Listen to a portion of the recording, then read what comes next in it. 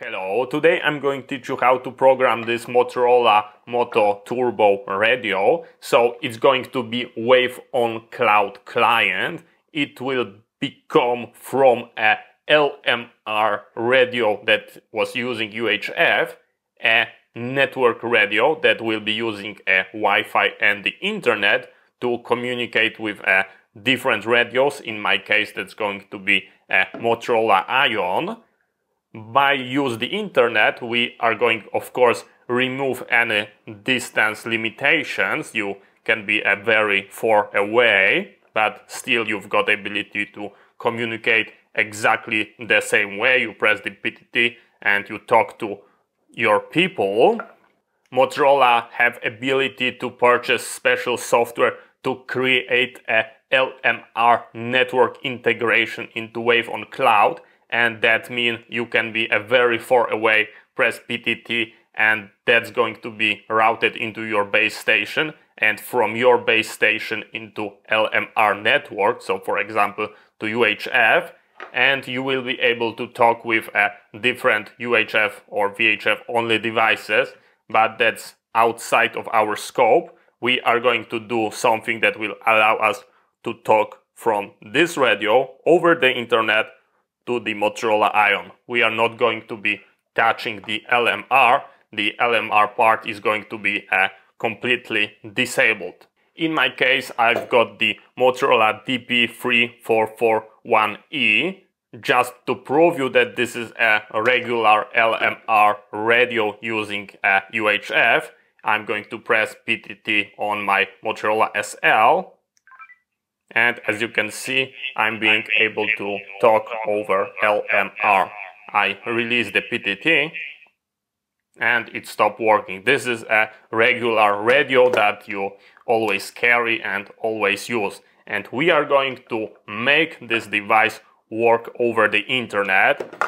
The first thing you have to do is, of course, making sure that your device supports the Wi-Fi.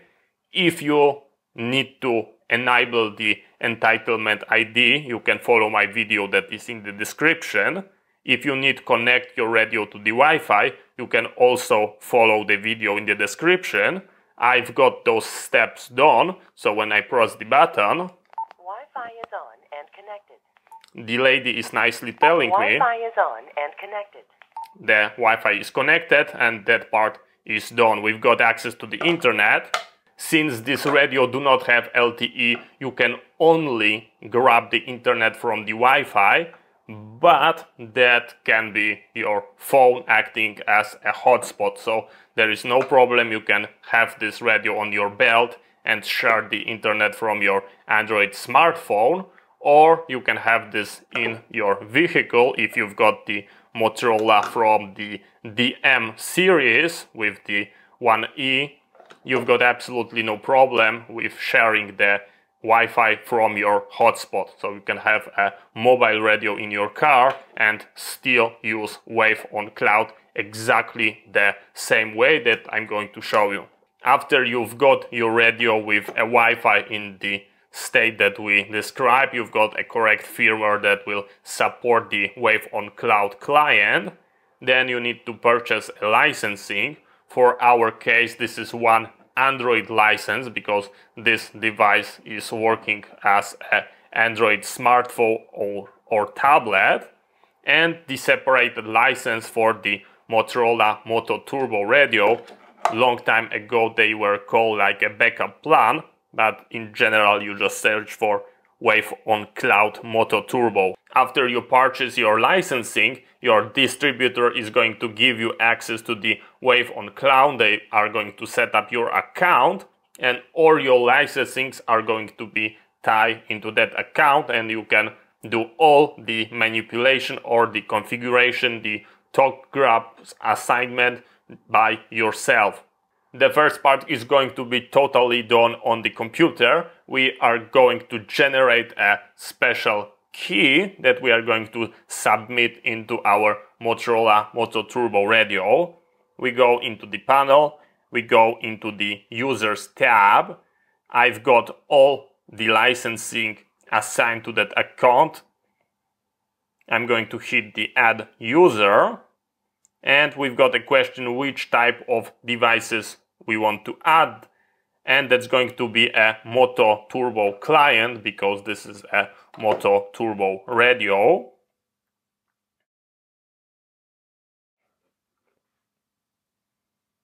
We've got ability to add the display name. I'm going to call it a base.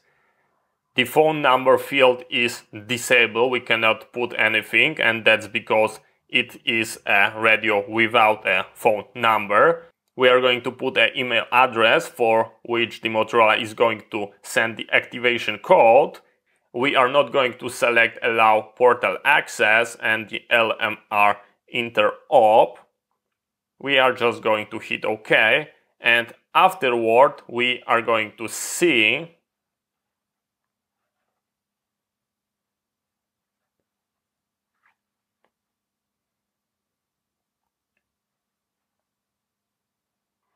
our account called base has been created. The activation code was sent into the email, but I do not have access to it. So I'm just going to hit the generate button and it's going to show it to us in the browser. That's what I'm going to do. And this is our secret code that you should not share to anyone except of the end user of that device. Now we are doing the hardware part. I'm going to remove my shoulder mic and we are going to attach the programming cable, and the rest is going to be done by the CPS. So let me plug in my computer to the radio. I'm going to open the CPS 2.0 and we are going to load the configuration.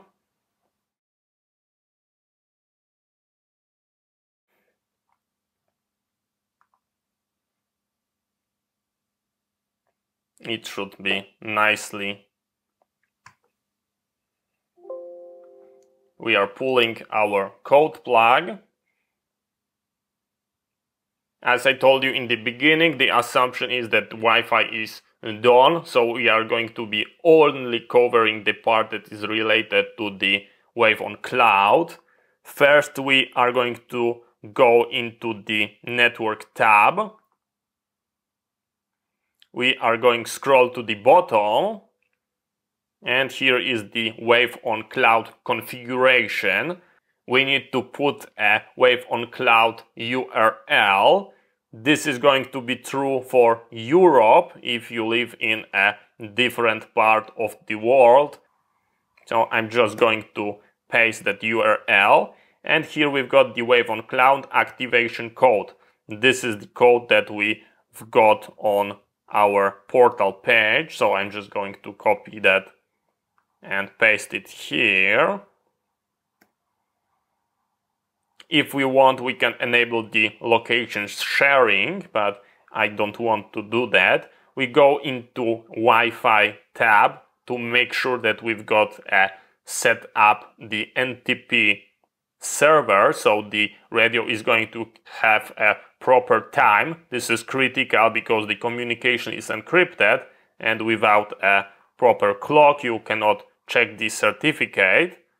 So I will go into the bottom, and as you can see, I've got my NTP server correctly set up. That can be any server. You can choose one that is going to be close to your location. We also need a button that is going to switch between the LMR into the WaveOnCloud. So let's go into the control buttons. I'm not using the orange button to declare emergency. Because of that, it will make an absolutely beautiful switch for our mode. That's because this is one of the easiest buttons to tell someone over the phone to press it. If you go and tell someone to press the first button, someone might be confused. If you go and tell someone hold the orange button for 5 seconds, they will exactly know what to do. From the list, we are going to select WaveOnCloud WaveOnCloud/radio. This is going to be toggling between those two modes, and I'm going to select it. The WaveOnCloud talk groups, they are not called channels, they are called talk groups, and you do not configure them from CPS, you configure them from a portal. After you toggle your radio into WaveOnCloud mode, then your whole knob is going to be acting like a totally separated zone used only by the WaveOnCloud and configure from the internet. Let's see, do we've got everything? We've got the button for going into WaveOnCloud mode. We've got the Wi-Fi working. We've got the time. We've got the URL, and we've got the secret code. So I believe we can hit a write and we can save our code plug. So let's nicely pull that into the radio, or push, depending how we would like to call it. The Motorola is downloading the configuration. The radio should reboot, and we should go into a regular LMR radio.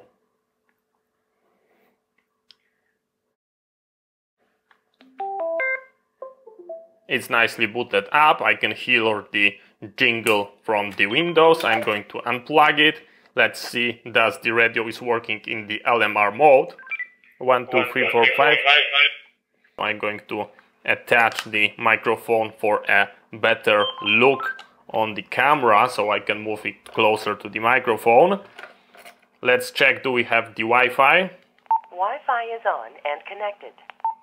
So as you remember, to go into WaveOnCloud, we have to long press the orange button, and I'm going to do that. It was switched and it is trying to log in. It's trying to connect, log into the Motorola server, give it a moment. It's doing something, give it a moment. We just do the point after pulling up our radio. You should pull down configuration.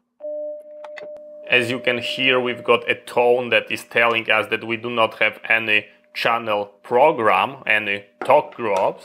Let's go into the Motorola WaveOnCloud panel. We've got our radio that is called a base. We go into manage the talk groups.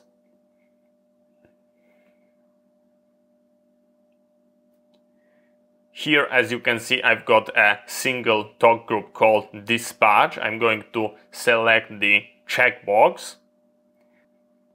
On the column call position, we can select on which channel selection that talk group is going to be. So let's go with a 1. And we've got a regular configuration, like on the CPS, we've got the call initiate, call receive, so we can make the like a read only, listen only. And I'm going to hit save.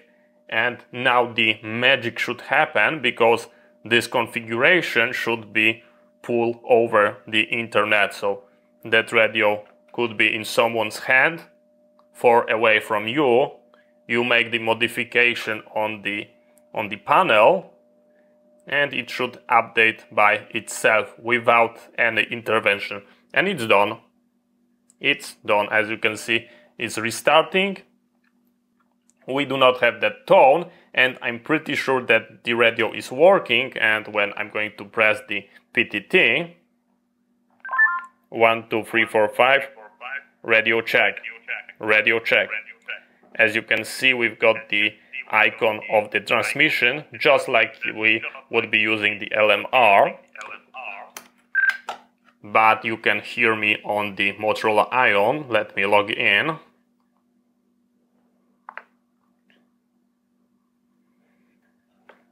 Here we've got the Motorola Ion. We are on the dispatch. I press the PTT. 1, 2, 3, 4, 5, radio check. I can raise the volume. Testing, 1, 2, 3, 4, 5. And now someone from the Motorola Ion can press the PTT. 1, 2, 3, 4, 5. Radio check. So as you can see, it is working like your normal radio, but over the internet. So we can close it down and I can make a call. 1 2 3 4 5 radio check. Okay, I hear you loud and clear. Testing, testing, testing. So as you can see, it's working absolutely beautiful. And if you've got the Wi-Fi hotspot, you can take it outside and you can use it as a radio. Right now the LMR part is disabled, so if I'm going to press PTT on the LMR, it's not working. That's because right now it is a WaveOnCloud only. Testing, testing, testing. But by long pressing the orange button, we go into the radio mode. And now we should be able to make a call. Testing, testing, testing. This is call over LMR UHF.